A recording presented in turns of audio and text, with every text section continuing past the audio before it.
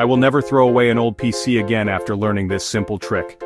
First, make sure your hardware's up to the task. You need at least a dual-core CPU, 2 GB of RAM, 4 GB plus preferred, and some storage space. Ethernet port, highly recommended for stable connection. Next, choose your operating system. Linux is your best bet. Ubuntu Server, Debian, or Proxmox if you're into virtualization. No Linux love? Windows Server editions work too. Install the OS by downloading the ISO, creating a bootable USB with Rufus or Berlinacher, and follow the prompts. Boom, you're halfway there.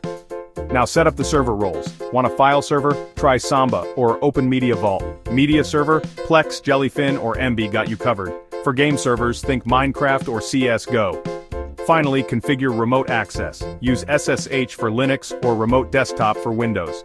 Set a static IP, forward those ports, and secure with a firewall and strong passwords. There you go, folks. Your old PC is now a versatile server. Happy computing.